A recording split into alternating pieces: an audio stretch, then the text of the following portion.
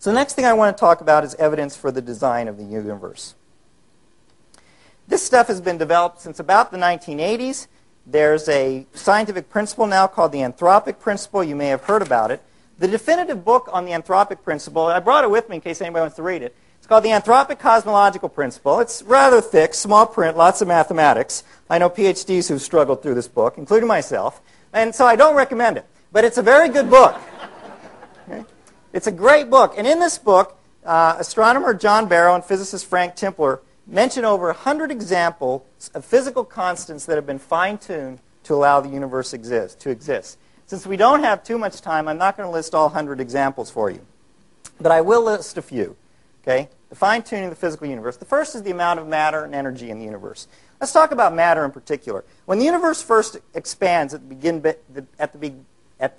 of the Big Bang, if there's too much matter in the universe, matter is attracted to each other by gravity. So, by the way, if you're ever on a date, you can really say, I'm attracted to you. And it's true, because we're all attracted to each other. All right? So everything with matter is attracted to each other. And if there's too much matter, in a few million years, the universe collapses. We have no humanity. If there's too little matter, what happens is the universe expands so quickly that stars and galaxies can't form.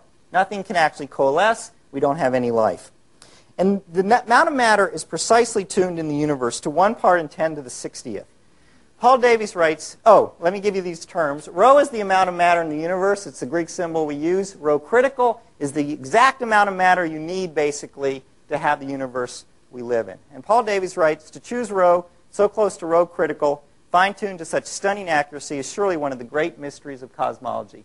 If the crucial ratio had been 10 to the minus 57th rather than 10 to the minus 60th, the universe would not even exist, having collapsed to oblivion after just a few million years. In their book, Cosmic Coincidences, cosmologists John Gribben and Martin Rees write this. Talking about the matter density in the universe, if this were a coincidence, then it would be a fluke so extraordinary as to make all other cosmic coincidences pale into insignificance.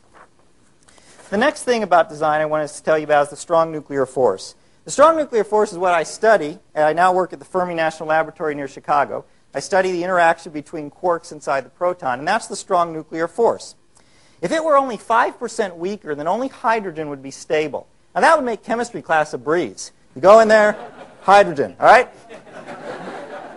But it's not so good for us. And if that's 5% weaker, if it's 2% stronger, then you have all heavy elements forming. The highest naturally occurring element is uranium.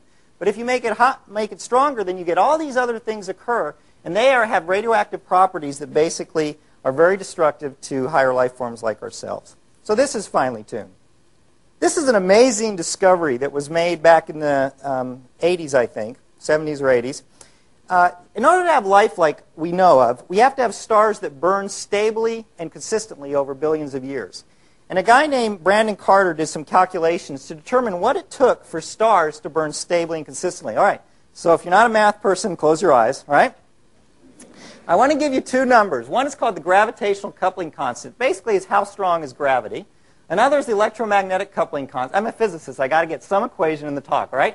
It's electromagnetic coupling constant. It's basically how strong is electromagnetism.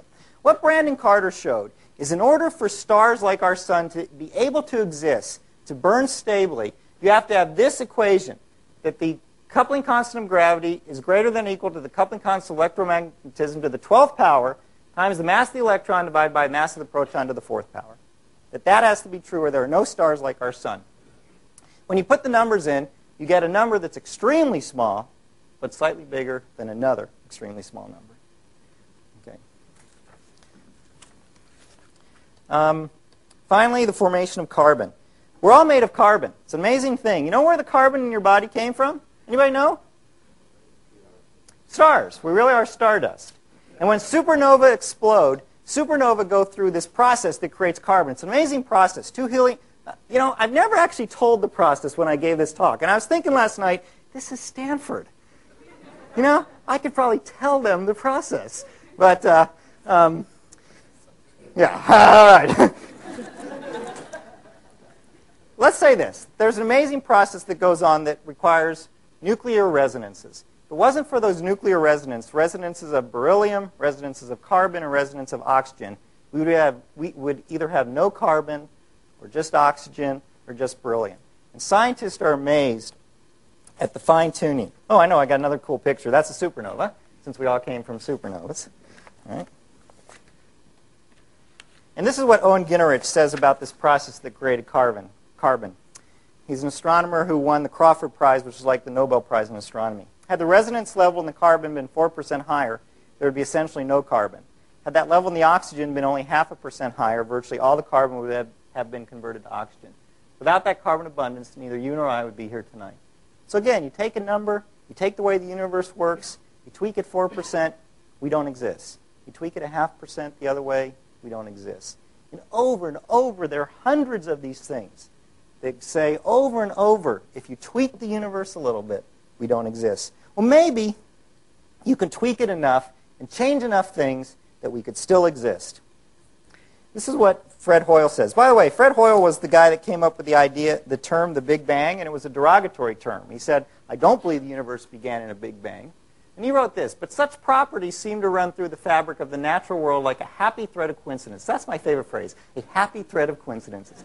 But there are so many odd coincidences essential to life that some explanation seems required to account for them. So many odd coincidences.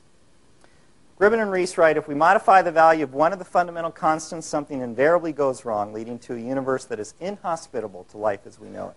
When we adjust a second constant in an attempt to fix the problems, the result generally is to create 3 new problems for every one that we solve. The conditions in our universe really do seem to be uniquely suitable for life forms like ourselves, and perhaps even for any form of organic complexity.